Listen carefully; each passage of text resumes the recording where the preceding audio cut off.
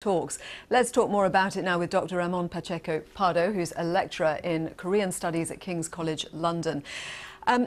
Were you surprised that the talks have broken down like this? I mean, there seemed to be a lot of expectation for things to shift dramatically in a very short period of time.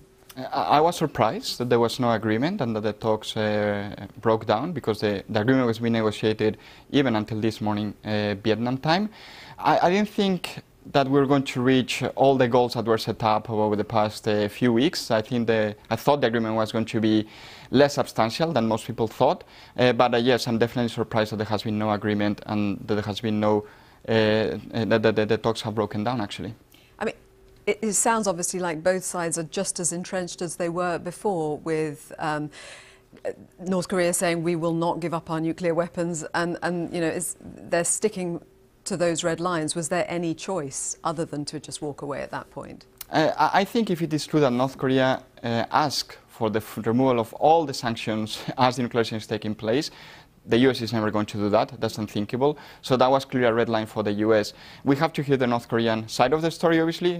They might blame the US, or they might say, well, talks continue.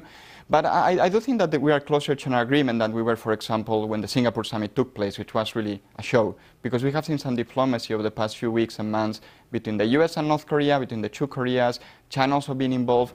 So there is this hope, there are these moves towards actually reaching an agreement through diplomacy. So what will happen next then in terms of talks continuing? I would imagine that the US and North Korea will pick up the talks at a lower level, at a working level.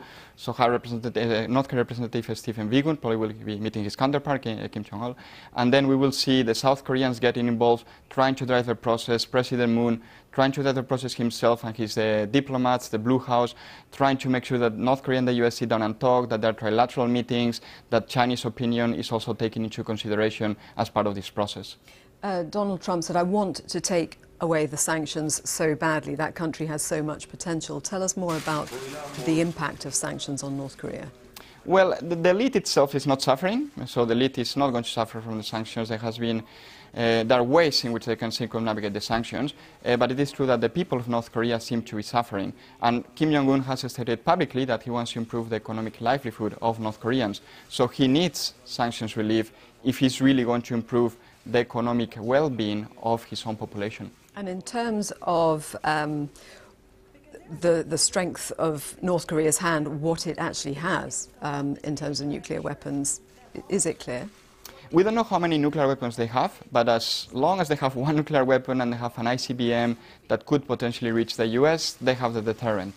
And from their perspective, probably this is what brings security and also what has brought the US to the negotiation table. So from North Korean perspective, they want a high price to be paid for giving up nuclear weapons if they're actually willing to give up the full nuclear weapons program.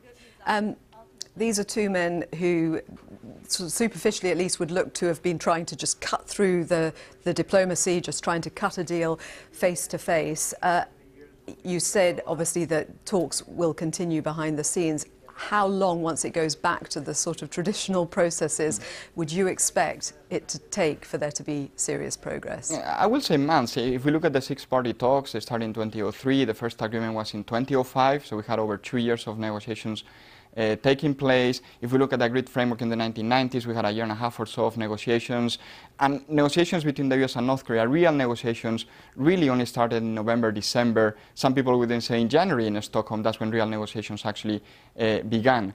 So I think we are looking at a few months before we see another Trump-Kim summit, if there's going to be another Trump-Kim summit. And obviously that plays well also for President Trump, because he'll be right before the election, so a year or so before the elections in the US. So if there is a success then, from his perspective, he can sell this to his base. Dr. Ramon Pacheco Pardo, thank you.